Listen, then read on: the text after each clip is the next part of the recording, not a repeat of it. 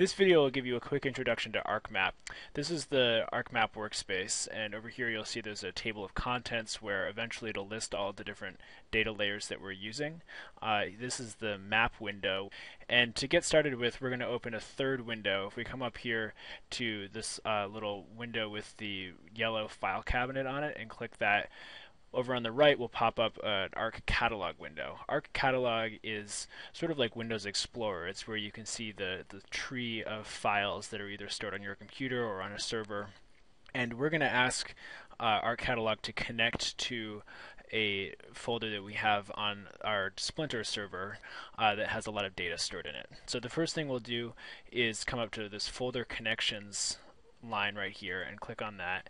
And then up on the top of the catalog window, there's a folder with a little plus next to it, and that button is for connecting to a folder. So if I click that, it'll open up a little dialog where it'll ask me to sort of browse around my computer. I'm going to open up my computer there and then connect myself to the X drive, which is called Data on GIS Master Server Splinter. And X is where we have stored all of the department's data. So I'm just going to click right on the root of that and hit OK. And you'll see that the X drive shows up here under my folder connections. So now if I click on the little plus next to it, I'll open up the tree of all the different types of data that we have. These are all folders. And I want to go into the new data library. In here, there are 3 different folders. One of them is for ESRI data. If I open that, I can see that we have data for Europe. I've got data for streets in North America, some data, I think, from the US Census, and then data from around the world. Let's go take a look at this Street Map North America data. And in here we finally start to see some of the different types of GIS data. These are all going to be vector files that contain information about things like the location of airports, cities, county boundaries, highways, etc., etc. Let's go back up and go up to states here. And if I click on the little plus, you can see in here that there are a couple different versions of this file. I'm just going to take the top one and drag it over from the catalog window into my table of contents. And if I drop it under layers, you'll see that it shows up as a data layer with states, and you can see that that's symbolized by these blue areas. And then it also shows up in my map view, so I can see all the US states, and I can also see all the Canadian provinces, it looks like. Okay, so let's also go and get some rivers. I'll go and get the rivers and drag them over into my layers. And you can see they're drawing here in the map view. There's a lot of rivers, and so it's a pretty dense network that's being drawn. And you can see just by the way that it's drawing that these rivers have attributes that coordinate them with a particular state. They're drawing state by state because of the way they're organized in the database. If, say, that we wanted to zoom in on this a little bit, we could come up and get our zoom tool, which is up here in the upper left. These are toolbars up here, and you could actually move them around on the screen, but for the time being they're docked up here on the top. If I get my zoom tool and come in here and zoom in on the northeast US, you can see in a bit more detail there are rivers are drawing out. GIS is a pretty graphics intensive application, and so it's taking a lot of resources from the computer to draw these, and it's going slowly.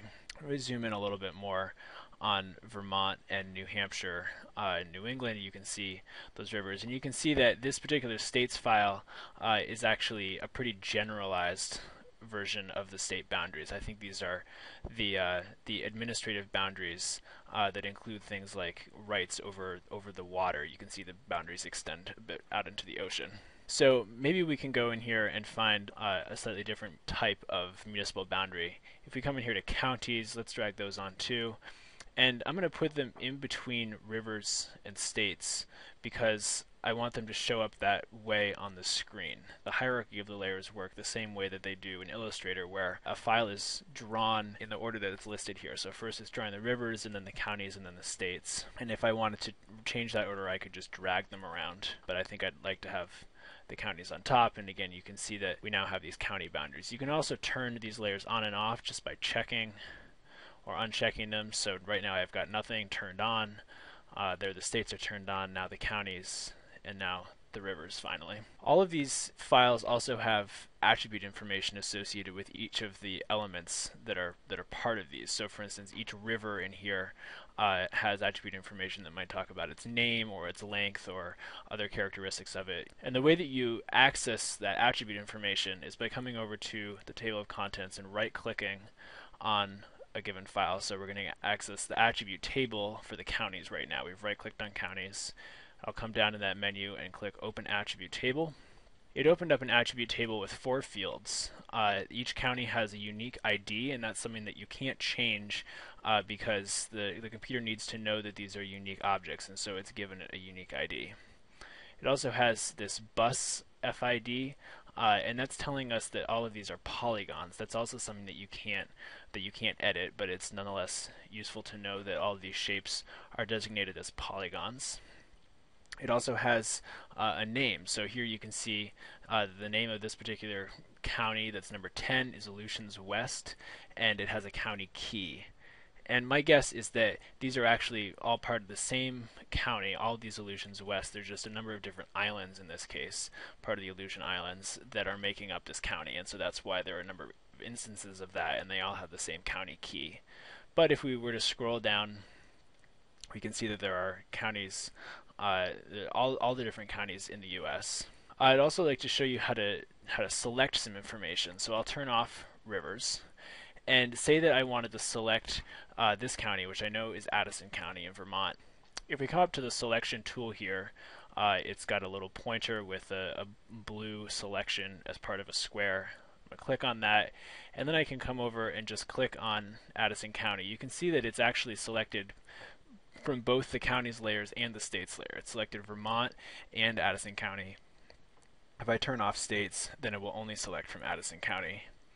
And if I come over and open the attribute table for counties, then down here I can say that I really only like to see selected records. So if I click on that button, then there I go. I get only the record for that county in my attribute table. So you can see, like all of them, it's a polygon, but we can see that it's called Addison County and it has this 5001 county key. I'm just going to deselect this selection. So if I click on the white box with a few polygons in it next to the selection box, that's the deselect box. You can also sort information in attribute tables, and to do that I'm going to come back over to the Arc catalog screen over here and grab a layer for cities. I'll put that on top of the rivers, and you can see that this is a point feature class, so it's containing a lot of points, whereas the rivers are a polyline feature class, and then down the counties and states are polygon feature classes. If I come over to the attribute table for the cities, and I'll open this up just a little bit, you can see that there's a population field in here telling me that the city of Manning has a population of 1,139. And it's something that's very handy to be able to do with an attribute table is to sort these fields. So say that I wanted to see what the city with the largest population was in the US. All I have to do is right click on that population heading and say sort descending. And then it's going to list the city with the highest population, so that's Los Angeles. And then sort all the other cities in descending order. So Brooklyn, which is I believe a borough of New York, is this Brooklyn, has the next highest population, and then down to Chicago, Houston, New York, etc. We can select within the table if we wanted to say find what one of these features was on the map. We could select Houston, for instance. So I'll just click on the sidebar, that gray part next to that record for Houston. And then if we come back to our map, we'll put the attribute table back out of the way and zoom out a bit on our map. Using the zoom out tool, it's right up here next to zoom in. And I'll grab the hand tool so we can move our way down towards Texas here. I know that Houston is in Texas, and so I sort of know where to look. But because Houston has been selected here in the attribute table, it'll also be selected as a feature on screen. And so once all the rivers get done drawing, let's actually turn off the rivers because they're sort of just taking a while. Then we can see all of the cities here that are in that feature class, and we can see that Houston has been selected on screen, so we know where it is. Finally, I want to show you that you can remove data layers from the table of contents. That will remove them from the map as well. So say I wanted to remove cities altogether, I could just right click on it and say remove, and that won't actually delete the cities file from your computer or from the server. It will just delete your ability to view that within this map. All that the map is storing is a link to that file that's sitting elsewhere on your computer or on the server.